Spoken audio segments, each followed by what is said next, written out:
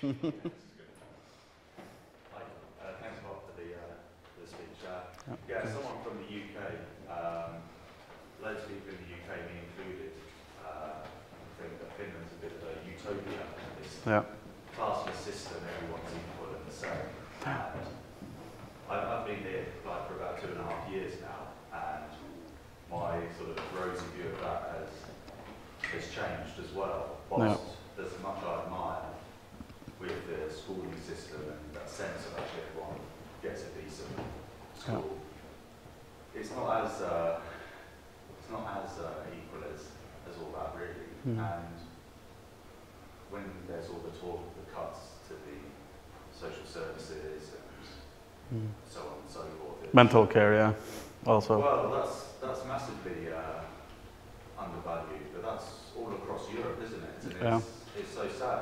And the work that they do is, well, I think if more people went to a counsellor before they hit rock bottom, just to talk about their views to someone who doesn't know them, could make a difference. But we clearly have a class system in the UK, but it feels like, certainly with your experience, you can see a class system here. Yeah, I do see that. Yeah, for sure. I don't think the class system ever disappeared. We strived toward that point where it would disappear, where everybody would gain the same access, class-wise or money-wise or opportunity-wise. I don't think we ever got there. I think we're now giving up before we, achieve it. And I, of course, I have to say that I do admit, I admire our society and the Scandinavian welfare system and that whole model of society. It's a really good way of trying to make everybody feel, that they have an equal right to participate in everything. And it's really a shame that we're now moving, in some ways, more and more moving away from that, because we're not the only ones in the world to consider ourselves, unique with this welfare system, because basically the whole world considers that to be really unique. So why are we moving away from it? A lot of politicians today Silvia Modig is one of them, are raising their voices, saying that we can't afford welfare. We're just prioritizing the wrong things, basically, because we're prioritizing really short-sightedly, and we're not trying to plan ahead and see what effects all of these cuts will have in 10 years or 15 years. And once we're there, how much more expensive is it going to be to rebuild again? Big silence. You mentioned that you, as a child, you had a lot of opportunities, but you didn't know how to go after them. Yeah, I mean, theoretically, I had opportunities, but what happened in your mind that you realized I need to change something? I became a father, basically. Yeah, that's what did it, I think. I wasn't, my childhood wasn't one of extreme suffering, anything like that. I had sort of a happy childhood. It was, terse, and it was difficult economically, and with the constant threat of poverty and losing work and stuff like that. But yeah, what happened was that I felt myself needed to change my life path because of my kids and the future of my kids. That's what made it, I think. And yes, when I said that I had opportunities, I had the same theoretical opportunities as everybody else in Finland, to study, to move where I want, to do what I want. But when you grow up within the kind of context I did, it's not easy to see all that. It's not easy to go after all that, because you're really used to seeing things just not working out. Well, I'm not going to generalize. I'm going to speak about myself just only. I grew up with seeing that the efforts of my parents to shape their lives it wasn't working out. They just couldn't make it. They couldn't do what they wanted to do, what they had a passion for doing. They were just forced from one low-paid job into the other, without being able to want what they did but they were forced into doing what they did. So that's what I grew up with. And yes, theoretical opportunities I had, but to gain access to them and to go after them needs examples for me to follow. It needs some kind of inner strength that I felt I didn't have until I became a father, and that was then my driving force to change my circumstances. So what do you think would be needed in our society to break that pattern that you just described that your family had when you were a kid? A lot of things. Just name some. Yeah, a couple of things pop into my mind. Well, first of all, strong networks for social work and big budgets for social work, and the kind of social work that not just in Swedish there's this term called uppsökande arbete. I don't know if anybody knows the English term for that. Anna? No. Okay. Well, it's the kind of work where you don't sit at your office, just looking at blankets and filling them out and stuff like that. No, not blankets. I mean sheets of paper. Blanket, Swedish. But the kind of social work where you actually actively seek out the people who are in need. You seek out people who are suffering from, whatever. It might be illness, might be mental illness, might be, poverty, might be addictions or violence, domestic violence. And for the representatives of the authorities to have the time and be able to go out and seek these people and to bring them in. That's what's needed. Not only for social workers working with grown-ups and parents and stuff like that, but also youth workers, nuorisohjaajia. And there are a few in Helsinki that are doing this, actually going to the people who they feel need their presence, and then to try to bring them into some kind of meaningful structure and into a place where they can be told about opportunities to change their lives if they have the will to change their lives. And all of this, it really costs money.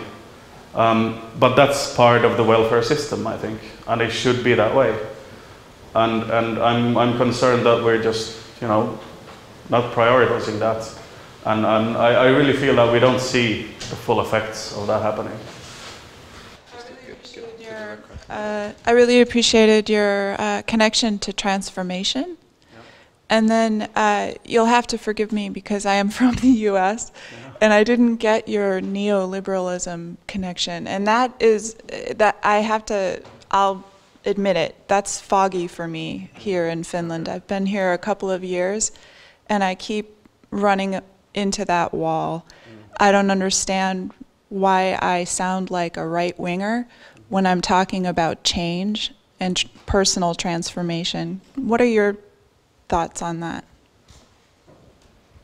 Oh, that's a long discussion. Sorry. No, it's all right. I just have to see if I can articulate my thoughts about this.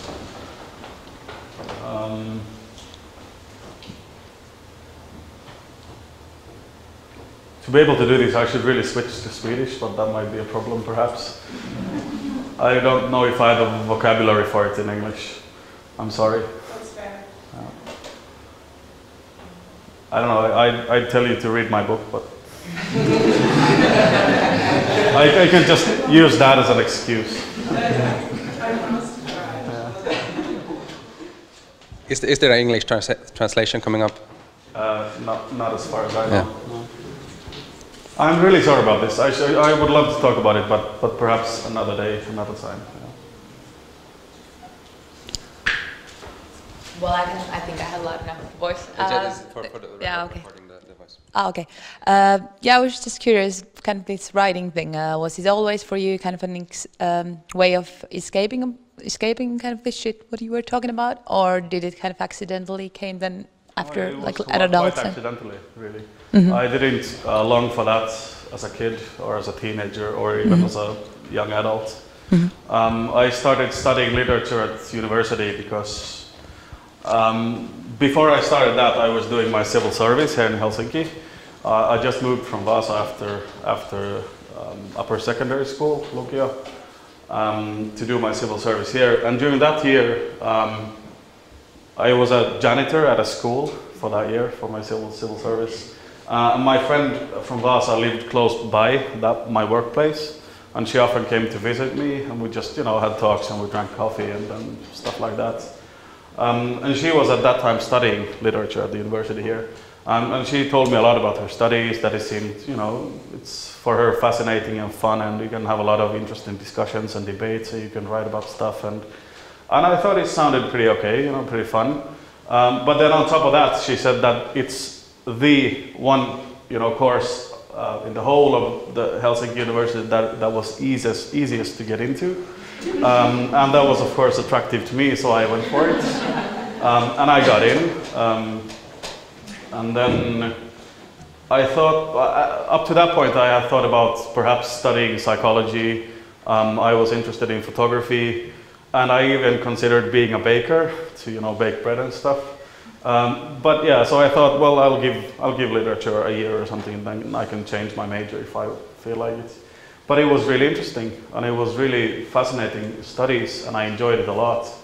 And then I just made a decision to continue with that, to stick to it.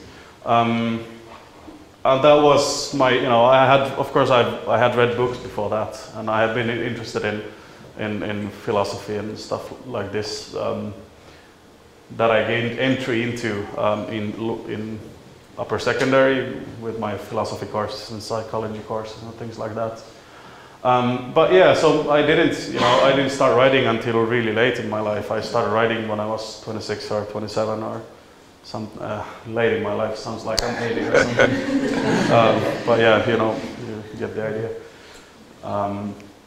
So yeah, I started dabbling with words, writing really shitty poetry first, then writing short stories.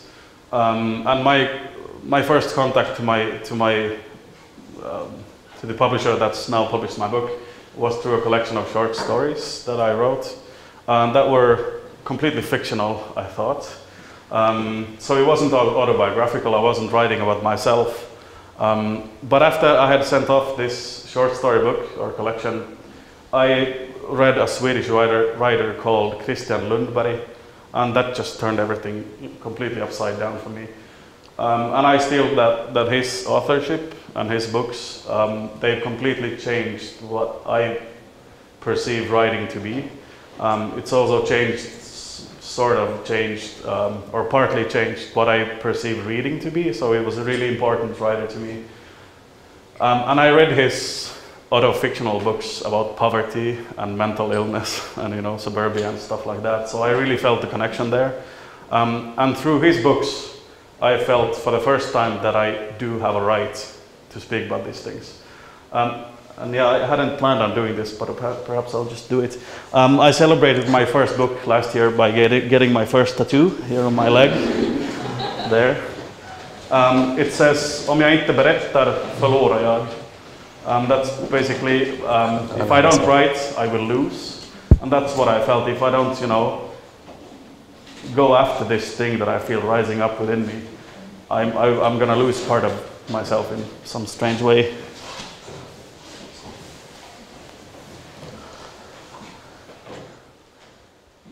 Did I answer your question? I don't know. Yeah. Let's have two last questions. Hi Mathias, thank you very much for this morning. I'm interested to know if your book was received poorly or negatively in certain circles in Finland. Like, have you received criticism for coming out and speaking out as you have? Oh yeah, yeah, a lot of it. Yeah, there's been both really good reviews, good critique, and positive response, but also a lot of negative and quite angry response and angry reviews and critique, which is really a good thing, because the dynamics of the discussion about the book after it was published worked really much by people saying something really good about it, and immediately somebody would say something negative about it, commenting on the positive, and then somebody else would comment the negative by saying something positive. So it just went on and on like this, and it was a real discussion in the media, both in Finnish and Swedish, And there was a debate about it, which I was really glad about. But the people who have been harshest have been really harsh. There was a young Kokoomus politician who wrote a long, really angry blog post about, not the book, but he had apparently read the interview that Helsingin Sanomat made with me and published, and he was clearly very upset. And the title of the blog post was Vitun köyhät. Basically that, shut the fuck up, why are you whining about your life, basically. So yeah, there was a lot of harsh words about it, but I really don't mind, because I'm just glad that a lot of people have felt the need to position themselves toward the themes I described, and that's always a good thing, I think. Hi. I don't know if this is really a question, but myself, having grown up in kind of I would call it like an upper middle class bubble where all my parents and grandparents and their parents had been university educated, and by the age of 5 it was in my head that I will go to university and figure stuff out. It's really easy to forget and not to realize that this kind of still exists in Finland, and when you live in a sort of small area in Helsinki, so that it's really sort of refreshing to hear this and sort of good reminder and to realize. And I have a lot of friends who sort of share, or my peers that sort of had the same starting point and had the opportunities and maybe had the encouragement and the resources to pursue them. But I think it's really good to hear this and sort of spring up the discussion and make also these other people realize that they are quite fortunate, and they maybe should appreciate that and try to help other people as well. Thank you. Okay, last one. Last one. Thank you. I could really identify what you said about the history, and I realized that I also come from that sort of background where my parents and the people around me just didn't see that much future. And it's just amazing to meet these other kind of family backgrounds, how influential it is that you have people who say that, dream big, you can achieve it. What was said silently, not out loud, silently, the message where I come from is that, it's not worth even trying. And what changed for me, because now I'm very, very privileged in my life, what changed is that, first of all, I moved, I left, and I changed a lot of things in my life. And why I describe my life as a privilege these days, it's not about money or stuff like that. It's more like that I created a support network for myself. Now I'm surrounded with people who have this very deep feeling that, we can do it if we just want to, with a hint of reality, of course.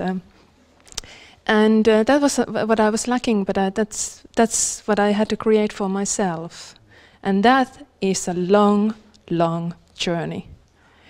So what we can do here, not just for each other, but we all have these people who have this feeling inside of them that I'm not worth it. I'm not worth of, trying to achieve something. So, what we can do as a result of this morning is try to recognize that sort of thing. I'm surrounded with people who look good for the outside, but inside they have this feeling that, I'm not sure if I'm worth of trying to achieve my goals, for example. So yeah, coming from the background where my English teacher said that I'm not worth of trying to worth of her teaching, and my parents had to hire me a private teacher. I don't know how they did it, but they did it anyway. So being the person who's obviously speaking English today, so it's like weird shit happens, like these small things in our, equal society. So we are privileged here, and yeah. I like what you said about feeling unworthy. I don't think we should underestimate how powerful and restrictive that feeling is, of feeling unworthy of change, unworthy of something better, unworthy of having people help us when we need it. That feeling is really isolating, and it's really hard to get out of a situation like that when you've been raised up in it, perhaps, or you have that in your background, you have that in your family dynamics or whatever. So yeah, let's not underestimate it. Could I say something about the neoliberal thing? I feel I need to, yeah. Well, I think partly what people are reacting to when they speak like this to you, when you speak about them, whatever, is that I think your whole outset as a North American, and particularly then from the States, is, how to say this so that you can understand. I'm not meaning that you're all stupid, just that I can't articulate it properly. But I don't know, it's the kind of thing that I'm thinking of Francis Fukuyama, for instance. He wrote the End of History and all that, where he proclaimed the free market, the democratic free market economy, that kind of society, to be the absolute, high point of human civilization. And I think this is what America is, what North America is today. And Fukuyama, he went to university with Rumsfeld and Wolfowitz, and these ideologues for, what became the Reagan administration, and that kind of economical change during Reagan and Thatcher, that's what I feel is the core of neoliberalism. And that's, I think, kind of ubiquitous within the North American context today. So to be able to differentiate that from other things and being able to break away from that, because it's so all over, like, in media with Fox News and stuff like that, it's becoming what Michel Foucault was talking about when he spoke about discourse and you not seeing your discourse and being unable to break out of it. It's perhaps that kind of a thing, that your outset is sort of neoliberal, the ideology and the free market thinking that perhaps you're not personally that invested in, but that's your context. And when you share stuff from your context, it's going to be interpreted like this. So that's partly what I was thinking of. But that's a long discussion, so let's continue. Thank you for sharing. It's amazing to see kind of already what happens in this room with kind of being open and sharing your own experiences. Already we had people telling about their own experiences, and that's kind of that's amazing to experience and amazing to see. Maybe my lesson of today is something everybody can get a grasp of. Just reclaim your life. It's not always easy. It's never easy, let's say like this. It's never easy. But it's doable.